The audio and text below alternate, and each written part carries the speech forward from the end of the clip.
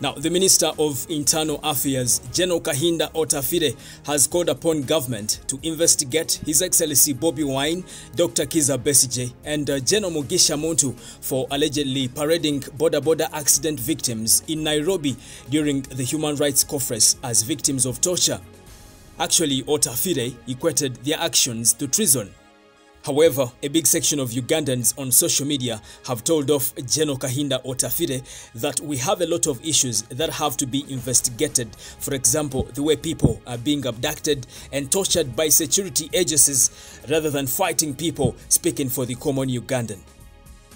Bobi Wine and other opposition leaders like Dr. Kizza Besigye, Mugisha Muntu, among others, recently met in Nairobi demanding accountability of people who were killed during the riots in November 2020.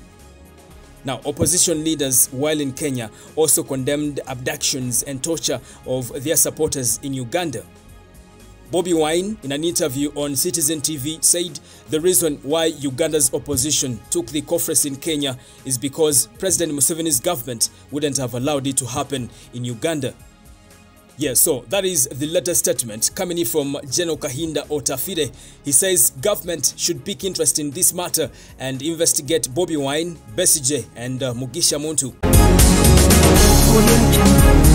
I don't know what you think about it, but in case you have anything on your mind, the comment section is right there for you.